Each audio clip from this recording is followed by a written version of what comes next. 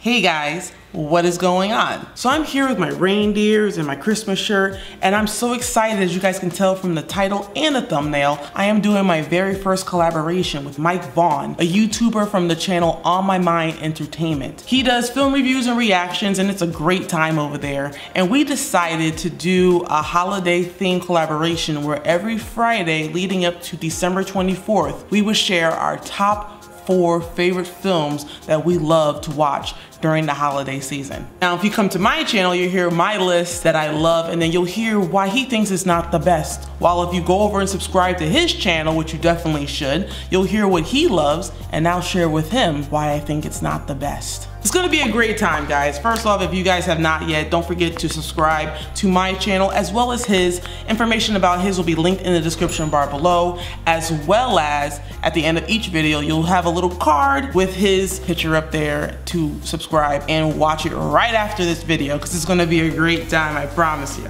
Also, don't forget to comment below what you think about each film that is being discussed on each video, and share with us what you are watching during the holiday season in your house. All right, so it's gonna be a film that I did not expect to like, but you know, sometimes throughout all the ridiculousness that comes out nowadays, you might find some gems. And this gem comes from Peacock, a 2020 film called FATMAN, starring Mel Gibson as Kris Kringle. Now, this is the thing about this film.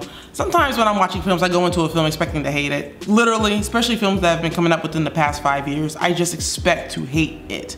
This film I loved unnecessarily. It's so over the top, so dramatic. And it's a very simple story. This really rich kid who is just not doing the best. He's actually a very, very naughty kid. He ends up getting cold. He hires a hitman to kill Santa Claus. What's the job? I'd like you to kill Santa Claus. So the whole story is over this kid who is so angry and just has a lot of money that he just happens to come across. And he hires a man to kill Santa Claus because he got cold. You just lost a big son! The reason why I love this film was, one, I didn't expect to love it as much as I did. Also, when you have a cast like the one that's in this film, it's kind of hard to see it going in any other direction than just great, despite how ridiculous the story actually is. So Mel Gibson is Kris Kringle, which, by the way, wow. From his Lethal Weapon days to now, the man just gets better with age, and he is terribly scary. Why would you ever want to cross a man like him? Then you have Walton Goggins, who literally plays like the racist, the villain in every film that he's in, but he's good. Like, he's a really good actor though. And we have Marianne Jean-Baptiste, who I've seen in other films, but I can't really pinpoint like where, but she's a decent actress and she's actually good in this film. Then we have the kid, the naughty kid. You know what's funny though? This film could have totally have just been terrible. If it was a totally different cast with that same plot, I don't think the story would have been as good as it was. It's so over the top, but it committed to it. People are aware of Santa Claus. Like, Santa Claus is a normal person that people know about in just their everyday life. He's not like this fairy tale person that you tell kids about while parents are buying the gifts. He's coming down people's chimneys, and it's a thing that's a common thing that everybody knows about. So it just adds to the hilarity that is this film. And so when things are happening, it's like, oh shoot, like, it shouldn't be as intense as it is, but damn it, it's so intense, and I'm here for it. For a 2020 film that came out on Peacock, I was impressed. FATMAN is my number 4 film that I love to watch during the holiday season, but I wonder what Mike thinks about this. Let me hear what you gotta say, Mike. FATMAN? Allie? Come on, really? FATMAN?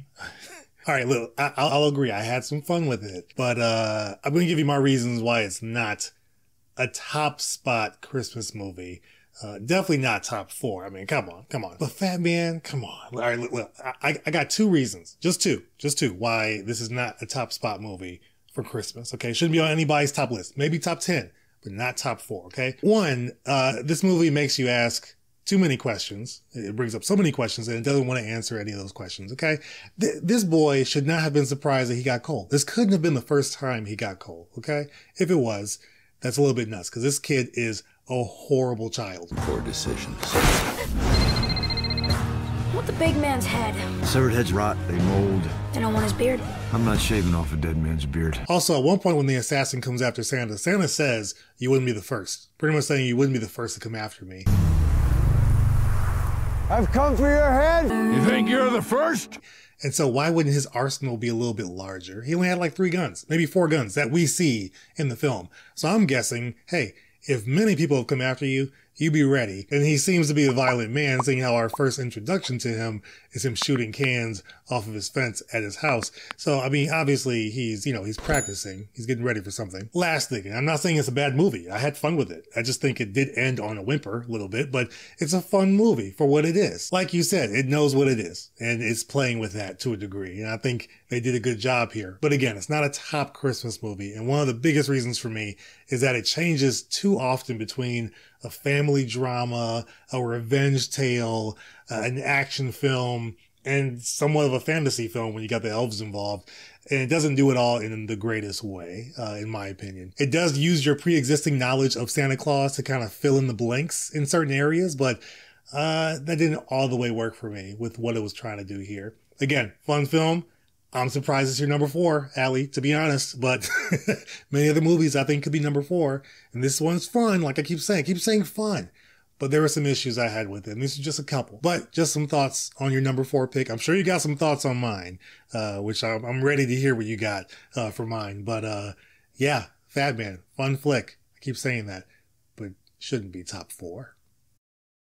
All right, Mike, you have some good points there, but let me know what you guys think. Do you agree with Mike? Do you guys know anything about FATMAN? Have you seen it? Is it something that you can see yourself watching during the holiday season? Let me know in the comments below. I'll be very intrigued to hear what you guys think, read what you guys think, because I can't hear comments. Also, if you guys do not know, information for On My Mind Entertainment is going to be linked in the description bar below, as well as if you stay to the end of this video, you'll see his card on the screen and you can go over and subscribe, because he did a video as well, and I think you will enjoy what he says his top 4 film is, and you'll hear what my rebut is. It's gonna be entertaining, let me tell ya. This is gonna be going on every Friday until Christmas Eve, where we talk about our number 1 favorite Christmas film that we like to watch. And if you wanna not miss a single episode, don't forget to like, subscribe, hit the bell for both of our channels so you never miss the new videos that we have coming out. On My Mind Entertainment does film reactions, reviews, and it's a great time over there when it comes to films. And me, I do the same thing,